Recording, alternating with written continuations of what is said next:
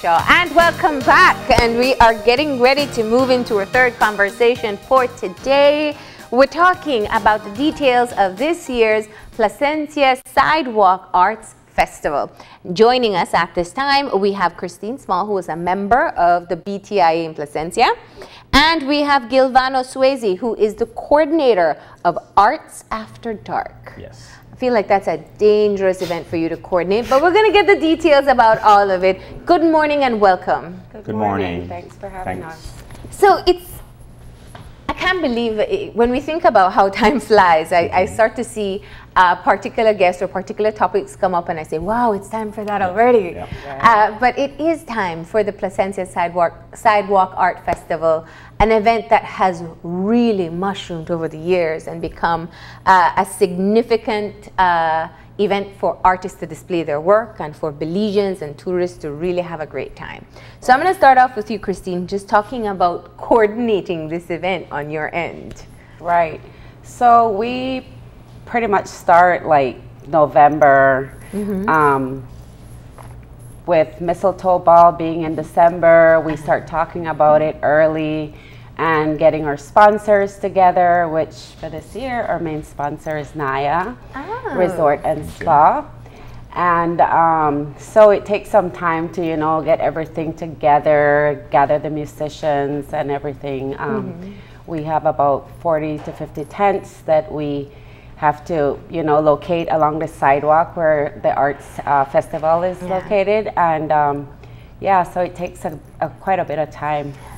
How about getting the artists on board? I mean, it seems to me that you literally just try to maximize every corner of the main walking area for artists to be able to use. Well, since it's our 14th year, we've had artists from all over the country coming, and it's been so successful. Every year we get new artists coming in, so it's quite a grand event. People start contacting us from December, securing their space. So, now, is it only Belizean artists that will be engaged, or you've expanded it as well? Mostly Belizean artists. Yes, Belizean artists on a whole. Okay. Yes. And Silvano, tell us about your role in putting together Arts After Dark. Okay, the whole idea came out from about last year, January, when I was working with my uncle Stuart Crone at Naya. And his concept... This man has so many relatives, yes. Right? The idea was that, well, the resort has 30 different unique units, and each one of them is highlighting a different Belizean artist. So when you enter, say, room 18, I know it by heart, it's Papo's room. So you'll see a nice painting right above the bed, 2 more by the kitchens, and a beautiful installation of old boat paddles that I've collected. So from then on, we've been working with many artists. I would say, even though it's 30 rooms, we've worked with over 80 different artists. We're talking basket makers, we're talking lights, we're talking side tables, we're talking even napkin holders. Each aspect of the resort that we could make locally, which was 99%, we made it here. And what that did was spark off many other interests, meaning that besides the traditional painters, we have many artists who came on board, and we kind of created what you call like a mini industry, because we had them do unique things that they hadn't done before. So introducing a new subject, a new material, and a new product, which they can take off on their own. So as we worked along, Mr. Crone had the idea, well, Placencia Sidewalk Festival is their little space. So he wanted to do something. First, the idea was to get some of the artists to donate 1 or 2 pieces. We auction it and we give it to the community, maybe at the library or school or so forth. But then he said, you know what? I will give the Sidewalk Festival some startup cash, because it's always a challenge. I mean, I heard the other day that the Keycorker Lobster Fest, that's going to happen because of sponsorship and so forth and other things. But he decided, you know what? I'll give cash up front. But still, what we wanted to do was to highlight the artists. And we decided first to start with the Placencia artists, who have been highlighted in the area, but also at the resort. So we're looking like Lola Delgado, which is an icon in St. Bite, right down the street from Naya. You have Anton Leslie, who's an artist and also a promoter of the arts. Ernest Garcia, great fisherman, outdoor man, environmentalist, and great artist. And then we have the Sierra brothers, Grayson and what's the name of the other one? Omar, correct. Yeah, I'm not good with names. But all these guys we are highlighting, they have done a special piece just for our gala called Art After Dark. And we will go from 7 to about 11. From 7 to 8, we'll do little cocktails where you meet the artists. The pieces will be on display, and you'll have a silent auction. We'll have a nice big screen where we'll see other works from the artists, but also they have done time lapse of their works. So you'll see how the piece was created. Oh, nice. A little special. Yeah, and then after that, from about 8 to 9, 9:30, we have a dinner. You sit with the artists, you have a nice dinner, and then you could come down and then make your little bids and so forth, and we should wrap up by 10:30, 11. Okay, so you get the opportunity to meet the artist, purchase the art, and see how it was made, which I think is perhaps the highlight. Exactly. Yeah. Because many times we see the piece and you know it is, ooh, it's nice, but when you understand the process, the amount of work, the time, and even the inspiration, you get to appreciate it more. You make a better sale when you have a good story. Yeah, absolutely. And I think people have no idea how much work, wow, look at that, how much work goes into putting together an art piece, and that's really part of the value. Of course, the idea is the other. So Christine, let's obviously we have Arts in the Dark taking place at NIA, and you have other activities taking place throughout the duration of the festival as well. So let's talk about what people can expect when they come down to Placencia. Let me ask the question I always ask: are there rooms available still? That's a good question. Probably not. Maybe. Go ahead. I would think that there are still rooms available. Like this year, it's been really upscaled. We have people who have been just, booming with their spaces and adding more. So I would feel that there are more rooms available in the village. As far as activities, we are going to have the Pen Caetano and Emmett Young and the Talawala Band. Okay. Both days, Saturday and Sunday. DJ Swag is going to be there. Both days as well. Saturday between 1 and 1:30, we're going to do the no oil banner on the beach. So we encourage everybody to participate in that. We have Zumba. We'll have fire dancing. So we have quite a few different activities besides all the different art displaying along the sidewalk. So you have visual art, obviously. Yes. Are you still doing, I know there's some food competitions that take place as well? Not the competitions, but there will be lots of yummy foods. It's our last weekend before lobster season is closed, because it's closed on the 15th of February. So there will be tons of lobster dishes. So eat as much as you can. Eat your lobster, because it's until June 15th, for Lobster Fest, correct. So we have the bands that will be playing at night, the DJs that will be playing at night, the art on display, food of every kind. Drinks. Drinks, of course. Yes. Well. And you have some additional entertainment like your fire dancers and Zumba. When is your Zumba class? When is it? I think they usually have it on Fridays at the Tipsy Tuna. Okay. So they're going to fit it in somewhere within the weekend as well. Yes. Nice. Yes. So in terms of looking at the festival itself and what you aim to achieve for residents in Placencia. This is high season, so you do have quite a good flow of tourists. But it is an event that you really want not just foreigners to come and visit. You want Belizeans to come and experience the art. How much do you feel that you have been able to reach that target?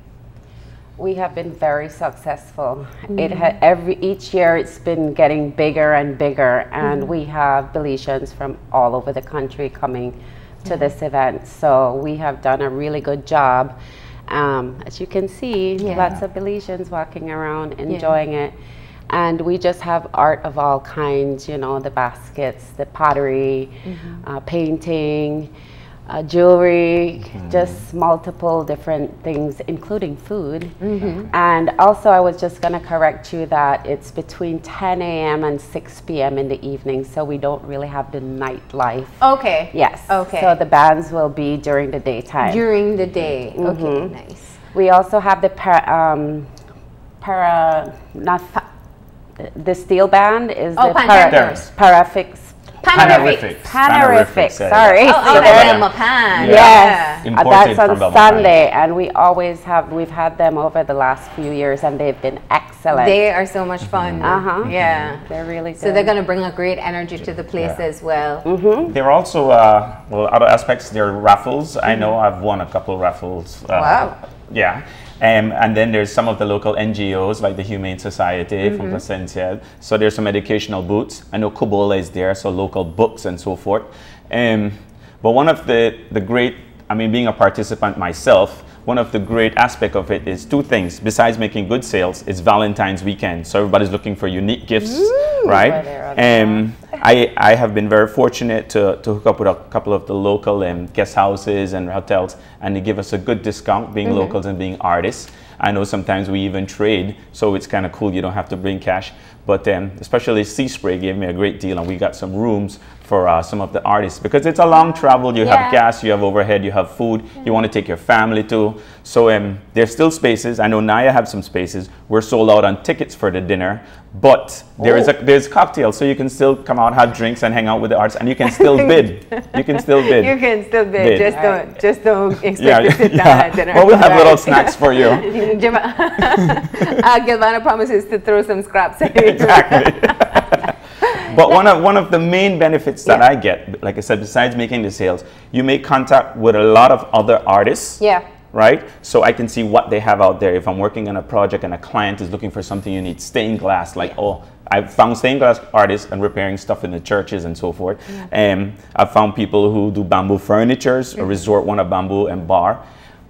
Even after that, you have so many shops there, so you do a beautiful networking, right? Where you don't even might have to go there. You put the stuff on the plane or on the bus, and you send your stuff, and you cut a deal. So it's a great opportunity for both the buyer, the artist, and the supporter of the arts. Now, I want to ask you, and I'm glad that you identified yourself as the artist that you are, but also somebody who promotes art.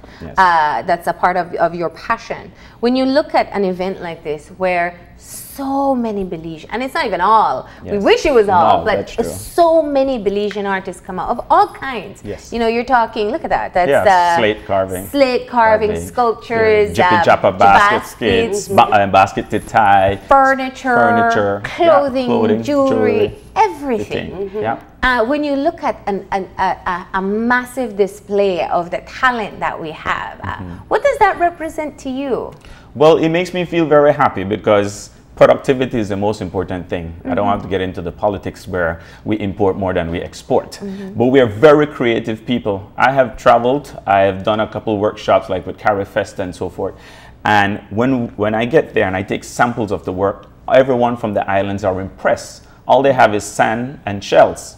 We have all different types of wood. We don't even have to start naming them. We have seeds, we have shells, right? We have raw fabric and stuff like that. When you're talking like the jippy jappa, you can make mats and all stuff out of that. So we have a lot of raw material. We have a lot of raw talent. All you need is more of the opportunity. I mean, yes, our population doesn't support it as much because of the size, but I am very impressed, and like I said, I've met a guy the other day who's making leather bags. But when I'm talking leather bags, I'm not talking a little bag that I will use at the farm. I'm talking like a Gucci or Armani or whatever these things are. And I ask him, well, where can I buy it? He says, well, I sell online now, which is good. I mean, that's modern times. But like I tell Rebecca Sturm does some beautiful ones. Oh, yes, definitely. Some of the Mayan ladies, I'm sure they still do, but they were selling at Nordstrom. There was a local Peace Corps, I think, who helped them. This sexy little push towel. Yes, so there's a lot of possibilities. The thing is that how it's a great opportunity, not just like making connections, but sharing ideas. Because you would have had a piece of wood you're making for maybe for a coaster, and then you see a guy cut a hole and he put some jewels around and turned it into a frame. The same thing have so many different ideas, and so it's like a breeding ground for more creativity and for connecting. Excellent. Well, that I mean, the way he's described it already, there's so much to check out, and I know that people have learned to appreciate a lot more the talent that we do have, and the value of having a Belizean painting or basket or furniture in your home is worth so much more now. So it's a great opportunity for people to be able to do those purchasing. Let's talk about the details and the logistics of the festival itself. As you said, it's from 10 a.m. till 6 p.m. this Saturday and Sunday? Correct. Okay. And of course, there may still be rooms available. We're having a conversation earlier this year, so you're right. There may still be rooms available, but go ahead and try to call and see whether or not you can find a space to stay. And you usually have a art competition for T-shirts too. Is that still ongoing? The lobster competition that's for lobster. Oh, that's for Lobster Fest. Yes. See, I'm getting them confused. Yeah. I know. They both have to do with kind of lobster. Yeah. You know, the closing of the lobster season, the opening of the lobster season. I gotta say, Placencia people really love their lobster. Yes. What are some of the must-see booths that you have arranged for this year that you really got to tell people find their way there?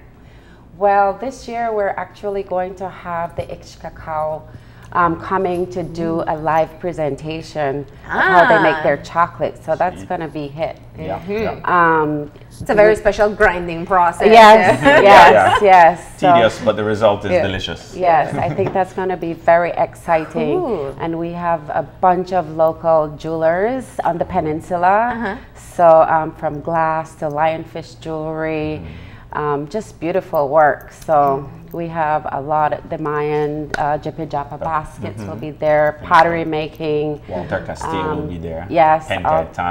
All the major artists will be there. So it's definitely a good time for everybody to come out and enjoy a part of it. And like I said, each year it's just been getting bigger and grand. So and the weather has been beautiful so far. I know. Yep. Start off cool. Yeah. And remember, it's the Saturday and the Sunday. Yeah. Saturday's a little hyper. Sunday, everybody's recovering from Saturday night, but we're still there. So and you get better, well, not better deals, but you get good deals on Sunday because we don't want to take back anything. So you want less of a load. Exactly. And you know, I think even if you can't find a place to stay, it isn't, with the road the way it is now, it isn't that bad to be able to drive down for the day and enjoy the festival itself. Exactly. Anything you're looking forward to other than the arts in the dark at Naya? Well, I'm definitely looking for new stuff. I mean, many people call me and contact me looking for new things. So I'm always looking for new stuff, new artists. I actually met some in Cayo the other day at their little festival that they had, and